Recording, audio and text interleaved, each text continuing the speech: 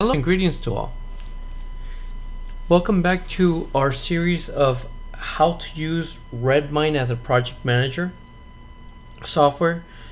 We're on video number 6. Now, let's go ahead and open our Opera.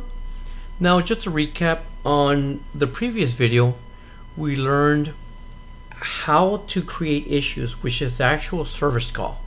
Now we're going to start dissecting it a little bit better, and I'm going to show you how we're going to shave some of the tabs off that we don't need, and also how you give it more megabytes to upload a picture right in. So let me log in. And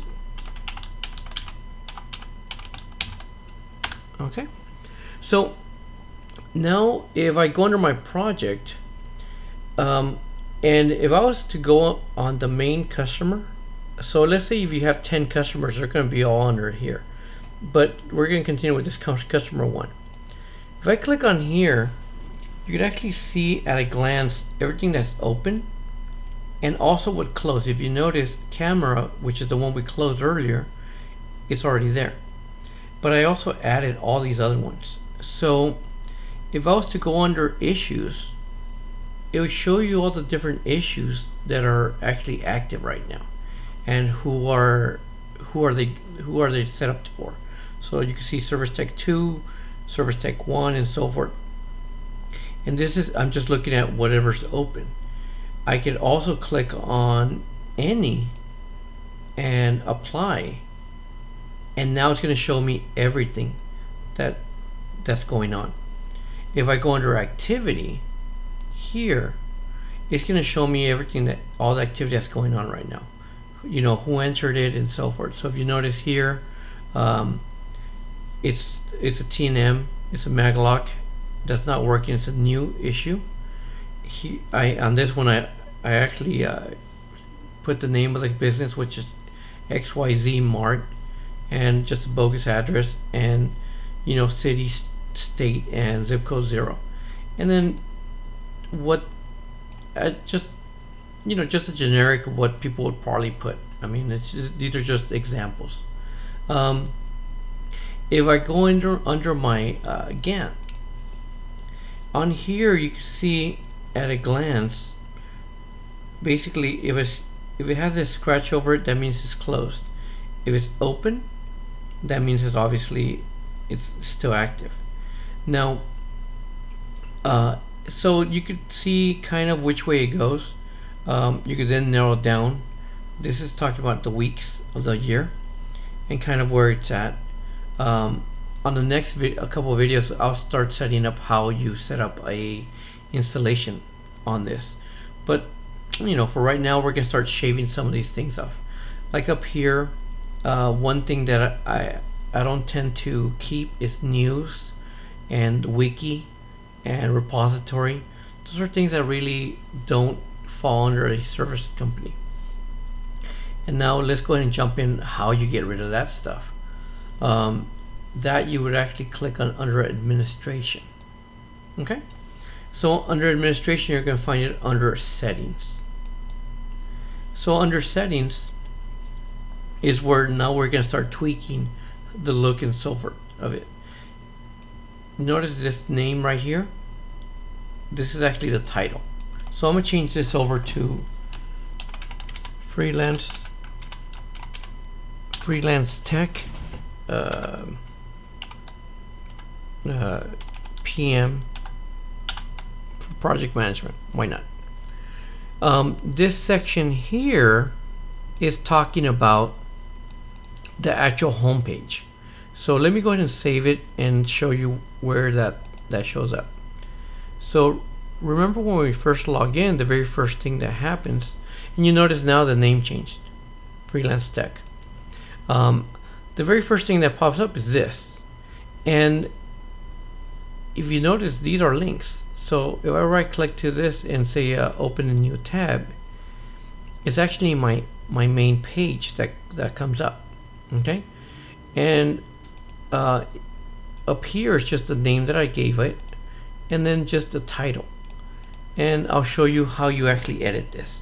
So under administration and settings,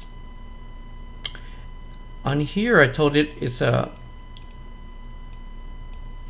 actually a header of 2, and then the name, and then this whole section here is what I wrote down. Oops, excuse me. It's what I wrote down. Now on the links, what you end up doing is I always just end up putting a star on it, but then I put a colon and whatever the text is going to be. So whatever the text that I want on there, either being a sentence or whatever, it has to be within this text. Then it's going to be a colon and HTTP, or just the address. So this, you can see, is my address. It's my address.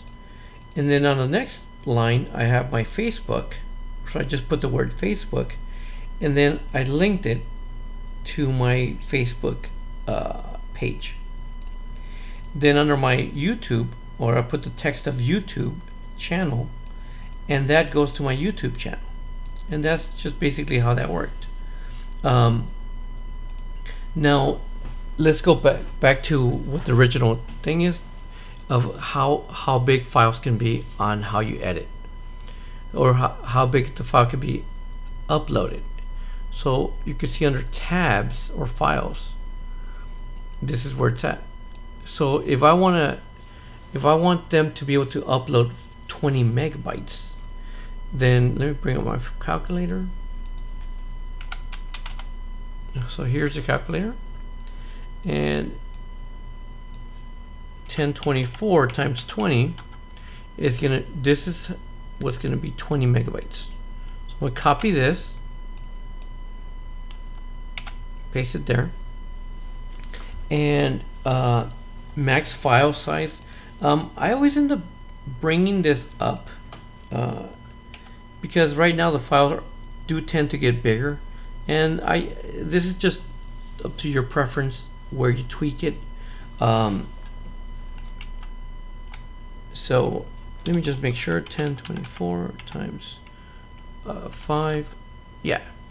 So on here they're going to be able to go up to 5 megabytes, and then they're going to be able to upload a file up to, excuse me, up to 20 megabytes. I'm going to save this. Okay, so now that's saved. Now let's double check.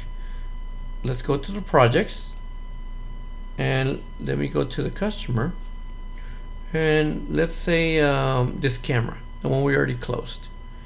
And if I open it, and if I was to upload, so let's click on edit,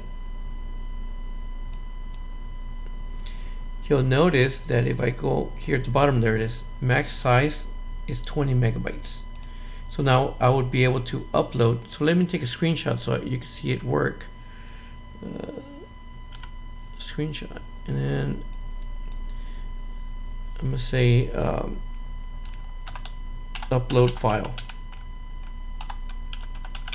Okay, so there's the file.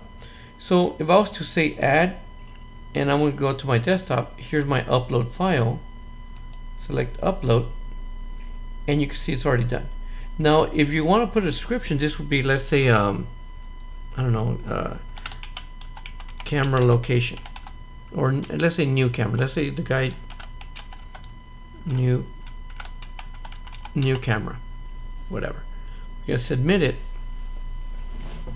and now that camera is gonna, here's the file right here, and there it is. This is the actual file that I had. Yeah, and actually that's about it. Hopefully this makes sense. In the next video we'll get deeper into the managing this whole thing. Again, thanks for watching, and I'll see you in the next one.